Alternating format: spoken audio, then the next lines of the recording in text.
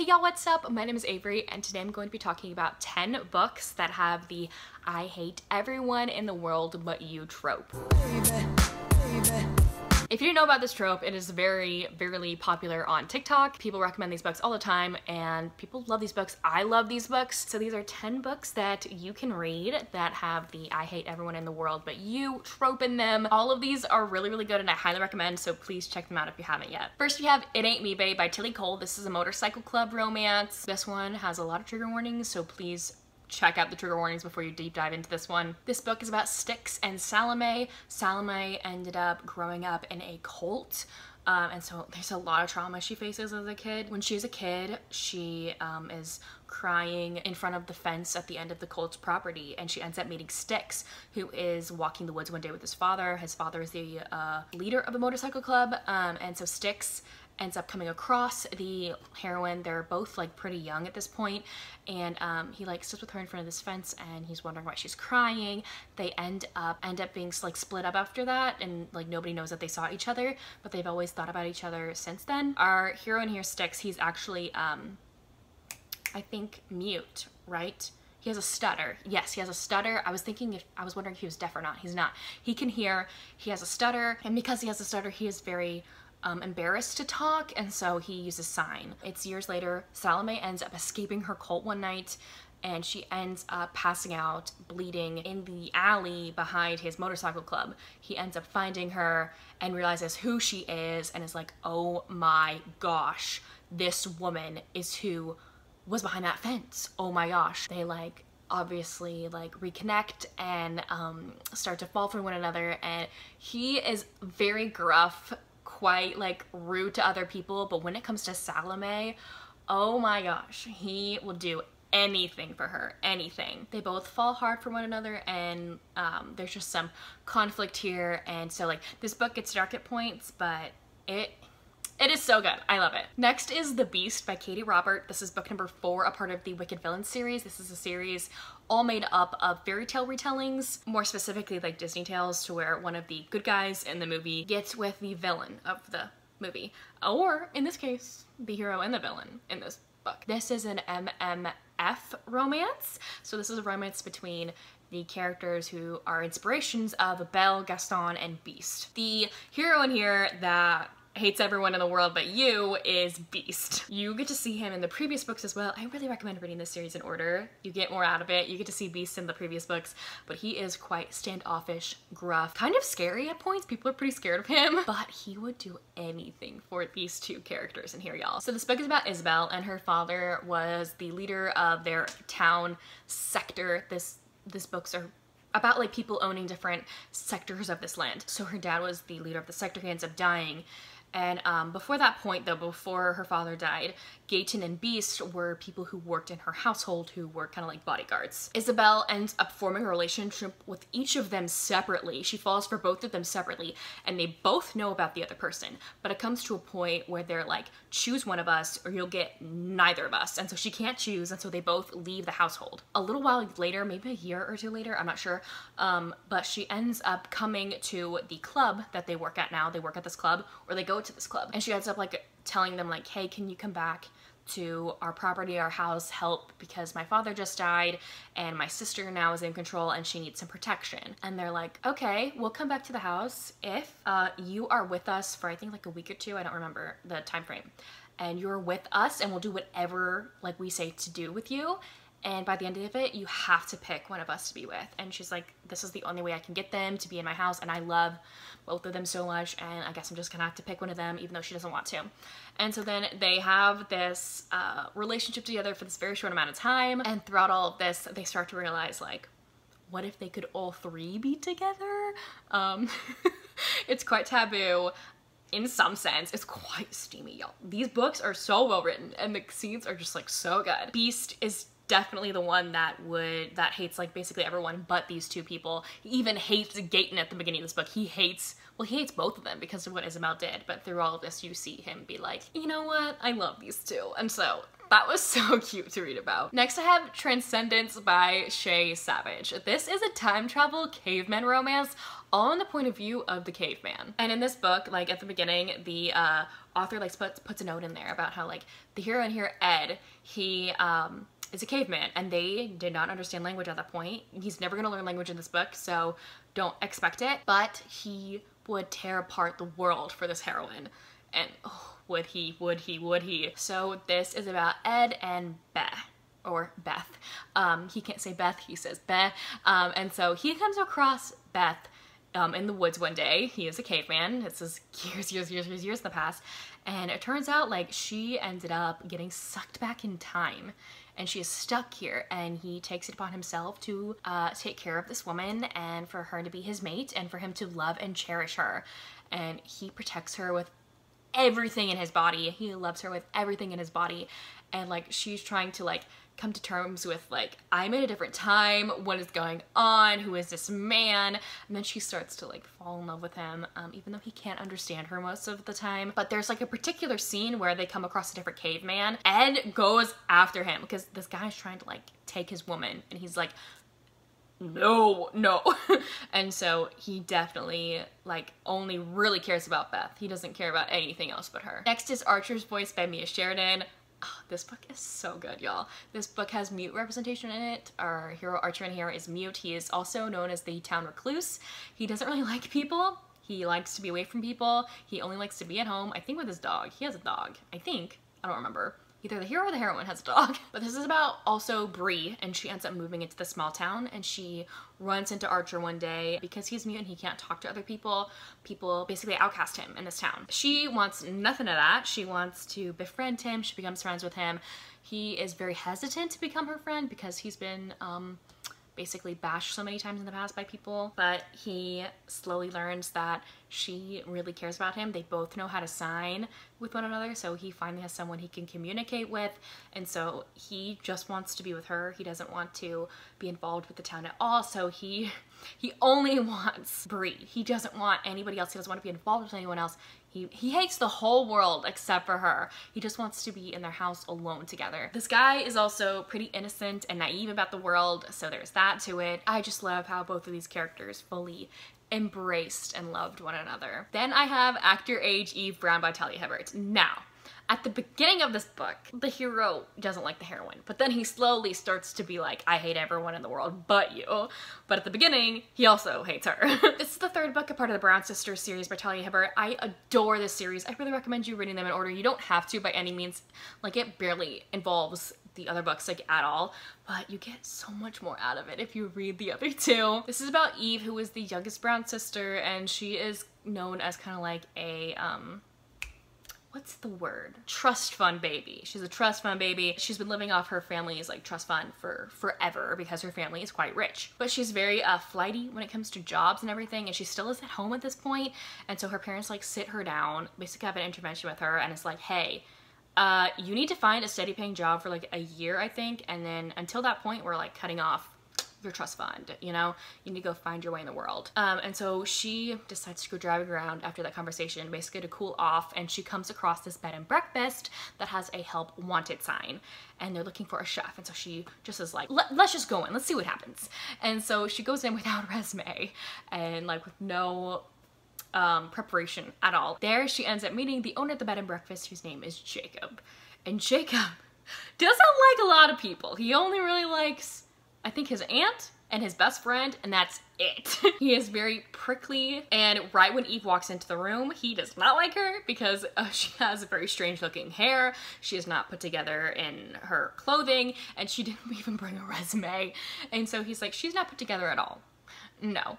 But then like some circumstances happen to where he ends up hiring her as his chef, and they end up having to be in a forced proximity with one another because she lives in one of his rooms that's in the bed and breakfast. And like Eve slowly starts to like grow on him. This is very grubby sunshine. He's the grump, she's the sunshine. He despises like basically everyone. He doesn't really like people. But then like he slowly starts to like fall for Eve, and then like realize like Eve is my person. Like I can tell Eve anything. It's kind of like a hate to friends than to lovers. He only has eyes for Eve. He loves Eve. I love the transition there from I hate you, I despise you, to oh, I can really open up to this person and I feel like they could be a great person in my life too.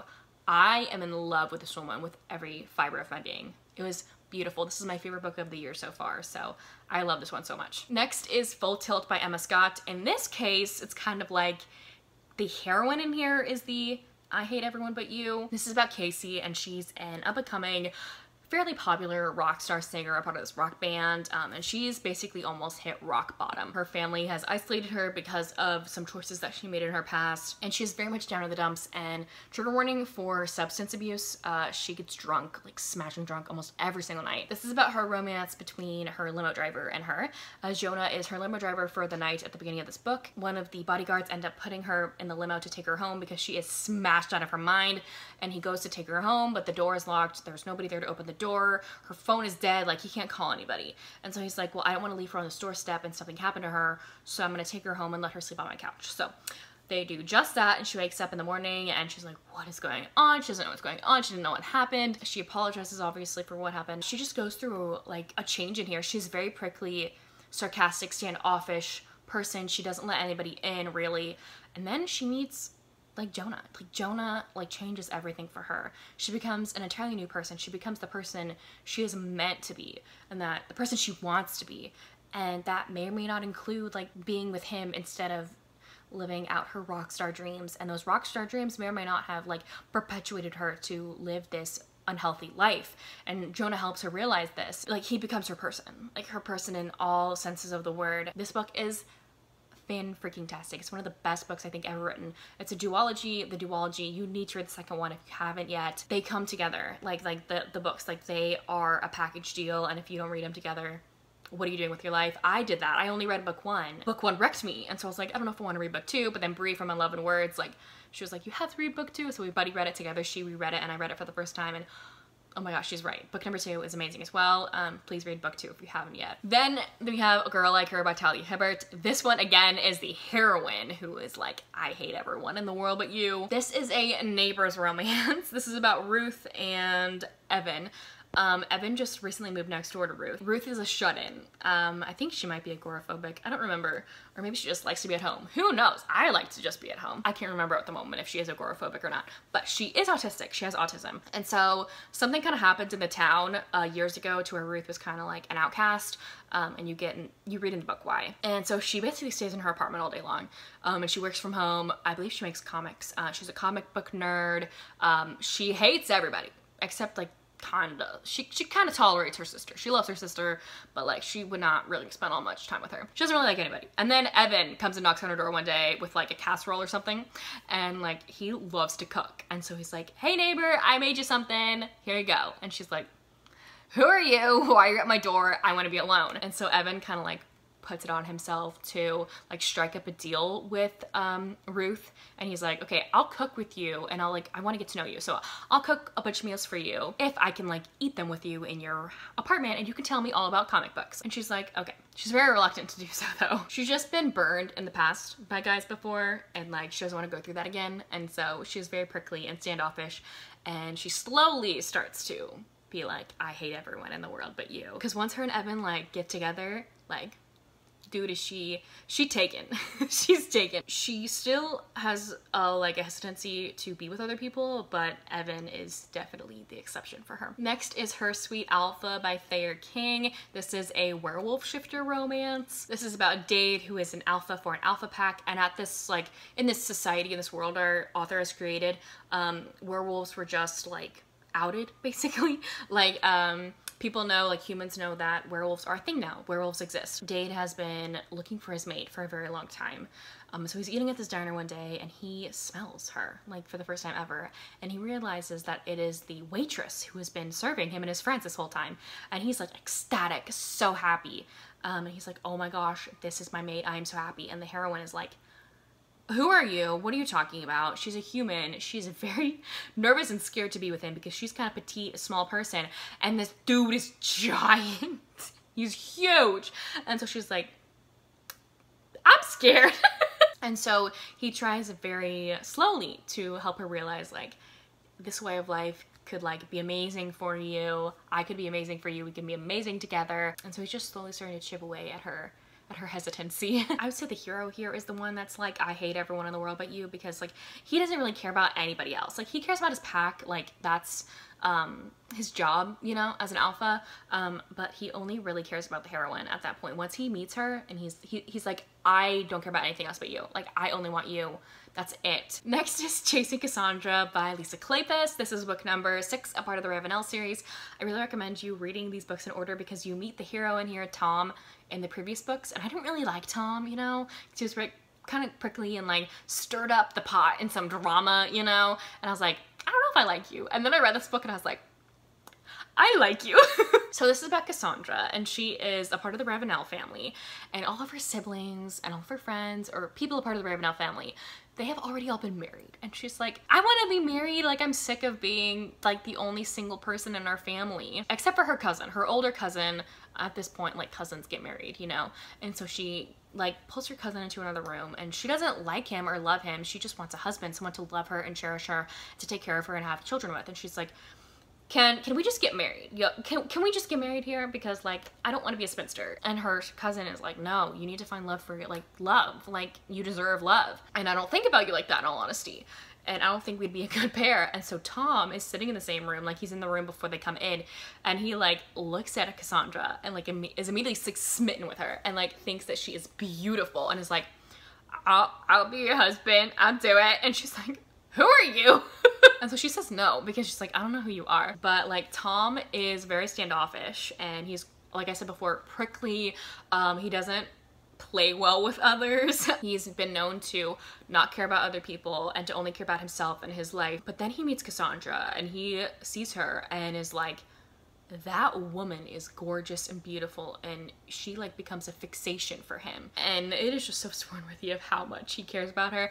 Even when he claims, like he says he only has like 3 emotions. He says he only has like, I don't remember them, but one of them is not love. And he tells her forthright, like, I can't love you. I don't have that emotion in me. That's why she's mainly hesitant, because she's like, I want to find love. I want someone to love me. So that's why she doesn't agree later on to marry him.